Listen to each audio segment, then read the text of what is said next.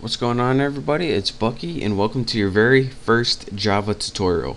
Now in this tutorial, before we begin writing any programs, we first need to download something called the JDK. And for all you new Java developers out there, this is the program that lets you actually write Java and actually compile it. And compile just means transferring it from code you can understand, the code the computer can understand. So just follow me, and by the end you'll be able to write Java code. So the first thing I need you to do is go ahead and open up your internet browser right here. And once you have that open, I'm going to use Firefox. Go ahead and go to the website java.sun.com. And this is going to give you Java's main page.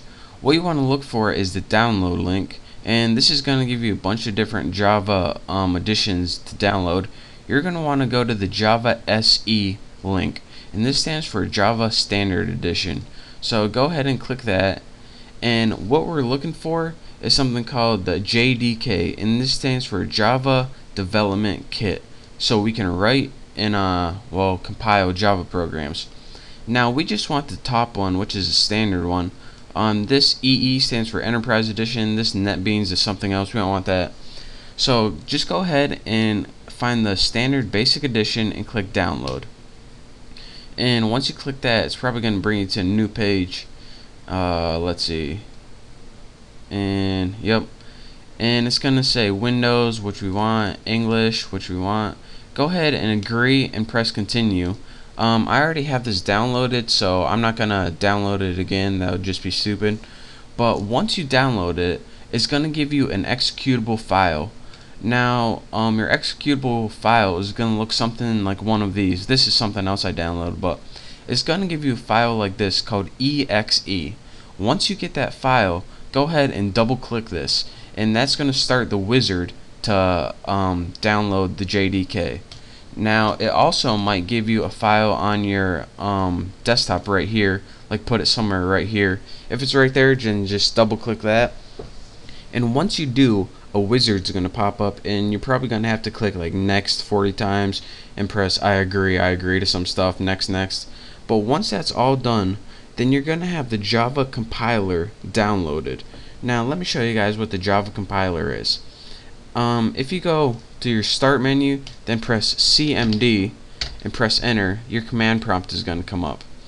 Now what this allows you to do is have access to your Java compiler, and again, like I said before, the Java compiler allows you to transfer code that you can understand to code the computer can understand, and that's what we just downloaded.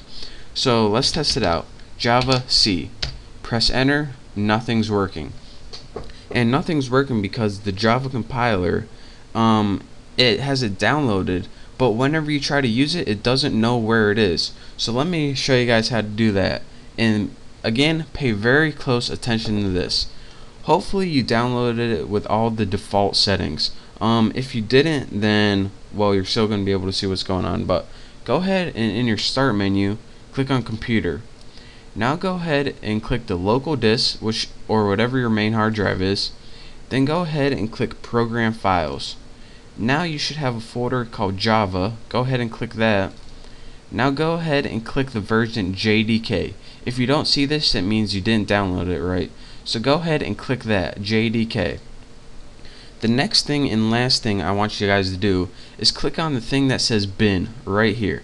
And remember, you follow all these instructions very carefully. Next, right click on any of these things right here. Just click on your topmost one. Remember, right click it and click properties. Now this is where you're going to tell Java to look for your compiler. So it says location. Go ahead and copy all of location, right click it and copy it. It should say something like C, program files, Java, your version, and say bin, the last thing. Make sure you get that bin. That's very important. If you're not, if you don't see it, then do this tutorial again and do exactly as it say. Anyways, you want to see that bin. So once you have this golden code, that's what we're looking for. Go ahead and X out of that. Now that's where the compiler is. So how do we tell your computer to look there? Well, go ahead to click My Computer again from your start menu, and click properties. Remember, you want to right click it and click properties. All of these are very important. Go ahead and click advanced system settings, and probably a little message is going to pop up if my computer is not freezing, and it is. So my computer, properties, advanced system settings, there we go, continue, and you're gonna see something in your system properties called environment variables. Go ahead and click that, and pay attention what I'm gonna do here. What we want to do is create a new user variable, so go ahead and click new. Now the variable name for this, you have to write path, P-A-T-H, and the variable value is going to write where that compiler is. Remember that link with the bin. So that's why it's really important that you get that link. Now go ahead and click OK, and bam, click OK on this, OK, and you now have your compiler set up and ready to run. So go ahead and go back to your command line, and in your command line go ahead and type javac, and unlike before, we now have a bunch of crap that pops up, and this crap means that our compiler is ready and set and ready to go. So now, with that being said, we know that we are now able to write Java programs. So in the next tutorial, I'll show you guys how to do that, but for now, just follow this tutorial.